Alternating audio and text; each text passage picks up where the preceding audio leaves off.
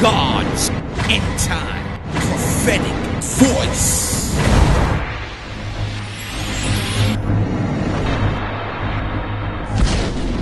Prophecy from the 9th Hour book, released the 9th day of the 9th month of 2009. Page 196, October 1st, 2006.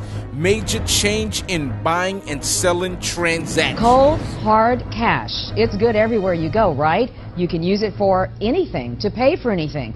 But that's not the case here in Louisiana now. It's a law that was passed during this year's busy legislative session. KLFY TV 10 Eyewitness News reporter Doug McDermott joins us live in the newsroom with how a bill like this could have flown so far under the radar. Doug.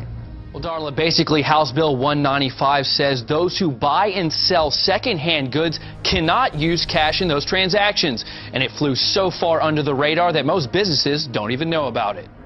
We're going to lose a lot of business.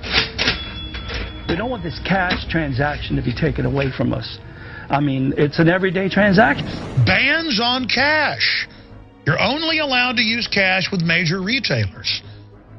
You cannot use cash for a second-hand sale. That includes all garage sales, swap meets, you name it. This is directly out of the most horrific dictatorships ever seen. Cold, hard cash. It's good everywhere you go, right? You can use it to pay for anything. But that's not the case here in Louisiana now. It's a law that passed during this year's busy legislative session.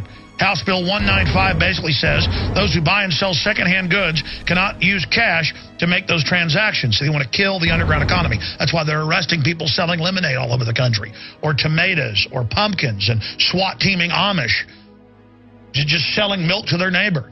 You are guilty until proven innocent. You can't be trusted in a cash economy. That's part of the 999 sales tax plan. That's where they now have a federal sales tax if the Federal Reserve gets its way, and a VAT where every transaction's tracked and you swipe a card even when you use cash, because it's going to be a graduated sales tax. Besides nonprofit resellers like Goodwill along with garage sales, the language of the bill encompasses stores like the Pioneer Trading Post and flea markets. Lawyer Thad Ackle Jr. feels the passage of this bill begins a slippery slope for economic freedom in the state.